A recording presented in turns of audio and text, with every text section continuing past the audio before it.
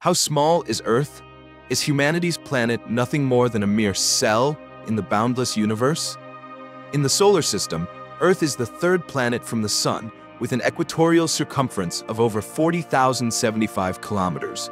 To fly all the way around it by airplane would take about 44 hours of continuous flight. For us, that already seems enormous. But compared to the big brother of the system, Jupiter, Earth is insignificant. Jupiter can contain over 1,300 Earths inside it. If you tried to circle Jupiter by plane, it would take around 20 days. Even more staggering, the Sun has a volume about 1,000 times greater than Jupiter's, or roughly 1.3 million times that of Earth. To fly around the Sun, you'd need at least 200 days. This massive ball of fire, with its 8 orbiting planets, forms the planetary system we call the solar system. In 1990, on Valentine's Day, Voyager 1, then 6.4 billion kilometers from Earth, received a command from NASA to turn around and take a picture of our planet. That photograph became historic.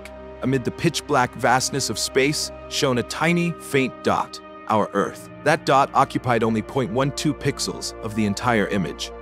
Astronomer Carl Sagan gave it the now famous name Pale Blue Dot, as a reminder of the smallness and fragility of life on this planet.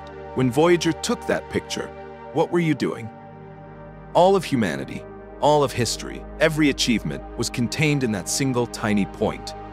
Yet even the solar system itself is just an extremely tiny part of the Milky Way galaxy, a galaxy with 100 to 400 billion stars.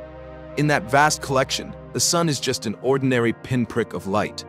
If we imagined the entire Milky Way as a gigantic city, the solar system would be a house in the suburbs, and Earth would be a speck of dust within that house. But it doesn't end there.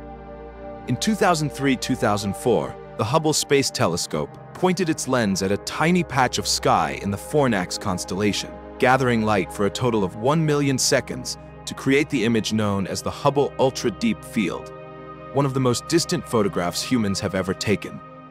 In that image, nearly every bright spot is an entire galaxy, other Milky Ways, each containing hundreds of billions of stars like the Sun.